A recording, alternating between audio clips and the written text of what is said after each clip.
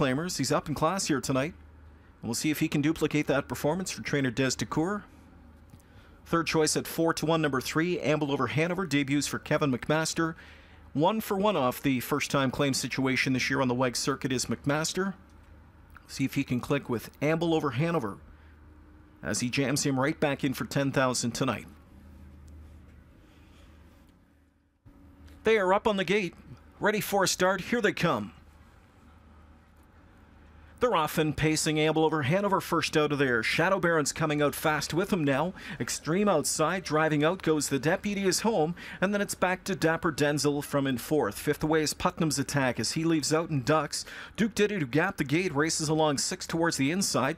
Taken off is Crawfish Creek from in 7th, and the early trailer from in 8th is Battle River Storm. They're into the first turn. Here's the quarter pole. Davis chops it out with the speedy Amble over Hanover by that first marker in 26 and 4. Shadow Baron is pocket shadow back in second. The Deputy is home as third. Dapper Denzel fourth. Putnam's Attack racing off the speed in fifth. Sixth at the rail is Duke Did It. Tracking seventh is Crawfish Creek. Trailing from an eighth is Battle River Storm as they continue across the backstretch and head up towards the half-mile point.